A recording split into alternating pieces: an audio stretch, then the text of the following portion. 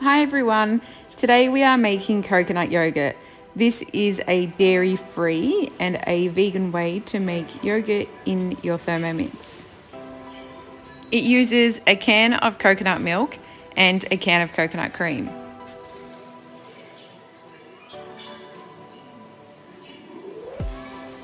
Then we're going to add some arrowroot starch or tapioca flour.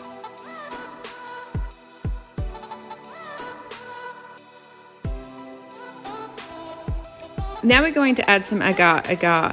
This is also from the health food store. This is an animal product free gelatin substitute. Adding maple syrup gives it a little bit of sweetness. Feel free to skip this step.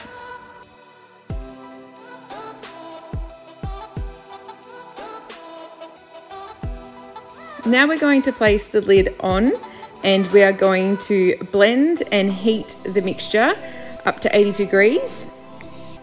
Then once that has completed, we do need to let it cool down to 45 degrees. So this takes about an hour and a half, so just leave the bowl on your bench.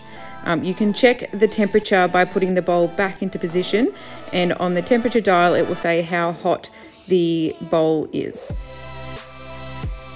Now grab a little bowl and pour out some of the cooled yogurt mixture. Then take 2 probiotic capsules, preferably dairy-free, and add them into the cooled yogurt mixture and give them a good stir.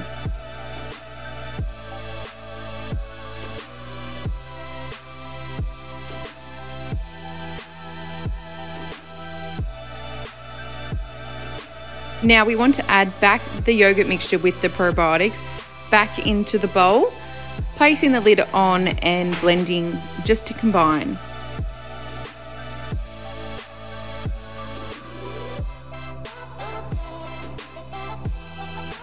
Now we're going to place the yogurt mixture into some yogurt pots, or if you have a white thermo server, you can pour the entire yogurt mixture into that and place it into the varoma.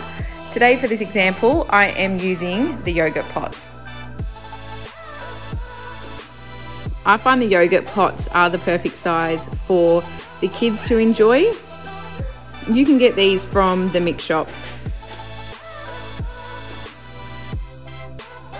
Once you have poured all the yogurt mixture into your jars or your thermo server, place into the varoma, and then we're going to ferment for over 10 hours. Now, you can adjust this to finish at an appropriate time. So if it's going to beep at you at 5 o'clock in the morning, just extend the fermentation time by 2 hours. It's not going to affect the end results. Now, it's the morning time. It's been 10 hours. So now we need to pop the yogurt into the fridge for 8 hours just to set, and then you are ready to enjoy. Now the yogurt's fermented, it's sat in the fridge for its 8 hours, and look how thick and creamy this yogurt is.